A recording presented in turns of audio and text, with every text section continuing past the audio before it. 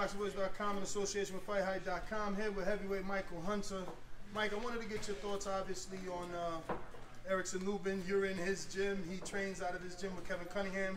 He's going to be taking on former unified champion Jeison Rosario from the Dominican Republic. What's your thoughts on that matchup? They got common opponents, too. I don't know if you know, obviously, Lubin faced Gallimore, so did Rosario, and I think they have another common opponent. Okay. I think that's a good fight for Lubin. I think that's a winnable, very winnable fight for Lubin. You know, when we're all at a certain level, it's all about preparation and strategy. You know what I'm saying? So it's very hard to see that. We don't get to see the the gym stuff. So I think it happens. It goes to preparation. But I think that's a very winnable fight for Lubin. I think he can pull that off.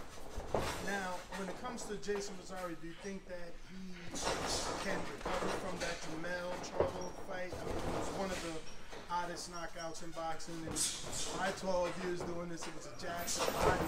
Oh, yeah. He started having like convulsions. Yeah, I remember that.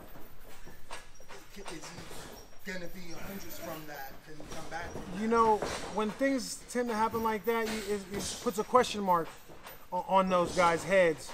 So that there might be some chinks or something weak in there.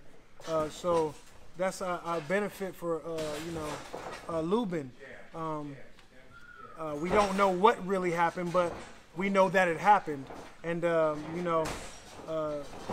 analytics, you know what I'm saying? So if it happened one time, it can happen again.